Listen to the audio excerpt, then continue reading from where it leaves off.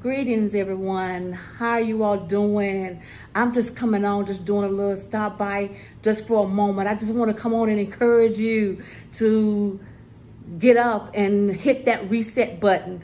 You know, there's many people right now that is stagnated for different reasons. And I come to encourage you on today to hit that reset button and say, you know what? I should live and not die. Hit that reset button and say, I'm more than a conqueror. Hit that reset button and say, I can do all things through Christ who gives me strength. Hit that reset button, man or woman of God, and be all that he's called you to be.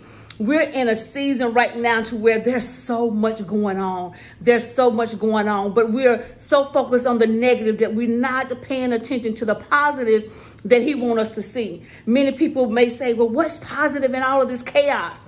Where if you stop and just take a deep breath and you pay attention and listen to him and not man, and let the clutter of the world be removed for a moment so that you can get a clear thought of what's going on and what he's speaking to you about to do in this season of your life.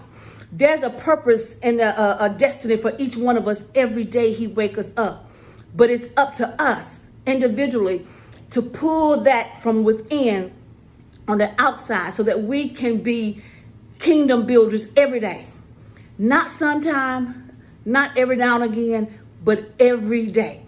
We are on assignment. So I want to encourage you, man of God, woman of God, to wake up each day with great expectation of a new and stay in the positive realm.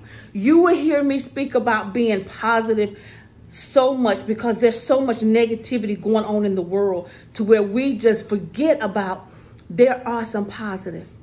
And one of the positive that I want to relieve you with today is he woke you up this morning. He gave you a new chance to be better than you were on yesterday, to help make the world great on today, and to do what your God-given assignment is so that you can be fulfilled every morning you wake up, every night when you go to bed, so that when you go to sleep at night, you can say, well done to yourself, because you know you fulfill the assignment that he has given you on that day. So I want to encourage you. This brief message is to encourage you to wake up with great expectation, knowing that he's giving you another chance to do right today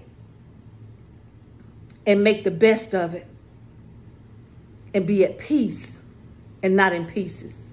God bless you. Much love.